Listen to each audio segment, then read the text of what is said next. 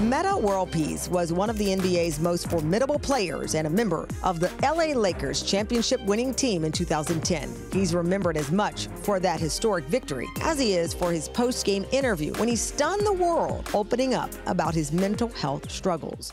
That revelation came after a series of unforgettable public crashes that started to overshadow his professional achievement. The worst being an on-court brawl that escalated into the stands. Some were quick to judge Metta for his erratic behavior and even called him, quote, crazy, a label he's fought hard to shake off. The husband and father of four has been very open about his therapy and how it's changed him for the better, now saying he's happy and enjoying life. And we're happy to have Metta World Peace join us now on the show. So good to see you. I mean, I'm just looking at your eyes, and I love to see the serenity in it, not to mention that amazing picture behind you. You recently changed your name again, Metta Artest, and that was to include your wife's last name. You are always evolving. No one can put you in a hole. I mean, seriously, it's like you're always changing and evolving. Take me to the decision to add your wife's name, a very progressive move. I mean, I thought we're so similar. And nice to meet you, Tamron. And thanks for having me on your show. Yeah, we're very similar from a standpoint. You know, I've been hiring women for a long time. I have two daughters. I had my fair share of mistakes growing up and developing bad habits, you know, just from things you experience, things you see, and things you thought was the norm. You know, back in '99, a lot of things was the norm. That's not the norm right now. Yeah. And so when you think about a lot of those things, like, okay, how can you actually add value, you know, to society and add value to women? So I've been an advocate. My main partner is a female. I only hired female for quite some time, interns to 1099s for a long time. And you know, my wife said, hey, we're changing it to Sandiford. I said, no, I'm not. You're going to change it to my last name. And, you know, we kind of saw, we had differences, but ultimately I changed it and I took her last name. You took her last name. You talk about being on the forefront of making sure you hire women in your organizations. You help normalize the conversation of mental health, especially for athletes. I think about all of the people who followed in your footsteps. Michael Phelps comes to mind recently, talking about his mental health. Do you recognize the impact that you've had being so open and actually being honestly persecuted publicly by those who didn't know what was happening with you mentally? Yeah, I think a lot of the things that stem from places we're from, you could grow up as a kid, and I came out of my mom's womb, and you're pure as could be as a child.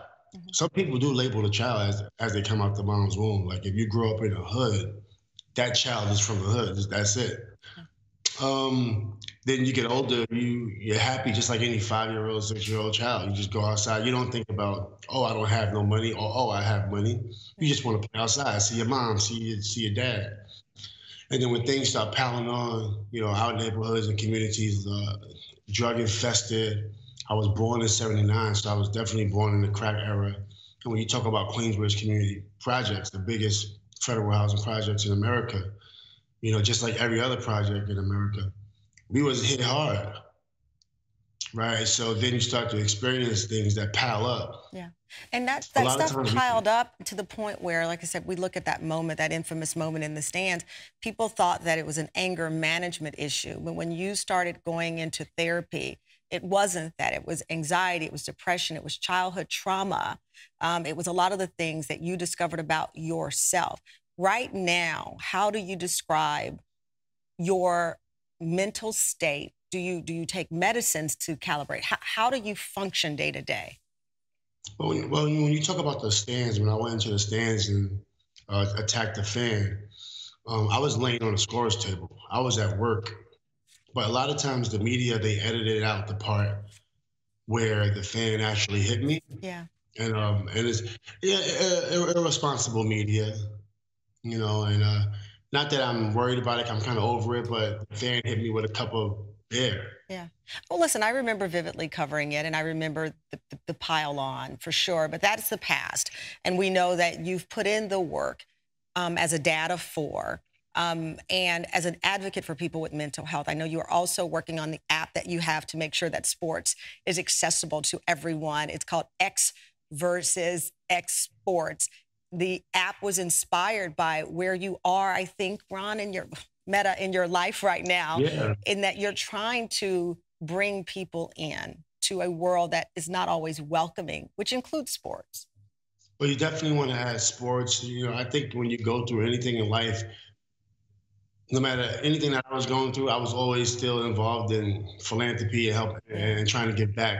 Because sometimes what happened with me was I was going through so much, I almost gave up on doing philanthropy, but I knew I was always built to do philanthropy. Yeah. So, with sports, I feel like it's a way to release. Often people can have high blood pressure, high cholesterol, stress. And when you go out and work out, run, ride a bike, do something active in the community, face to face, not just on social media, is actually really healthy. A lot of things I learned along the way to help me cope with different things. Even when I would get into a situation and my first reaction would be to fight, but when I got older and working with my therapist, my first reaction started to become to breathe and use the tools that you have inside of you, to take on those challenging situations where normally where we from, we just say, okay, we got a problem, we just gonna handle it. You're 41 years old now. You're 41 now. I can't even believe it. I mean, you look at the video of the baby that was on court there.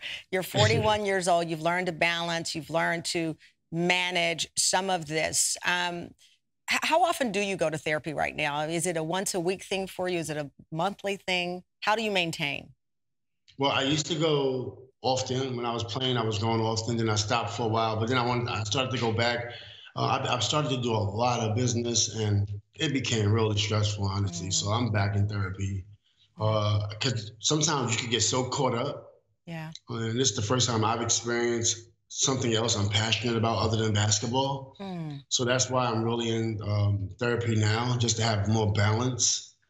But previously it was to balance my professional career, and the challenges of being a parent was really tough. I was 16 years old when I had my first, and I wasn't quite ready. Yeah. Then I had my second at 18, third at 20, and fourth at 22, all back to back. And so when I was 26, I started to take parenting classes because I was just spiraling out of control. So it really helped me out tremendously.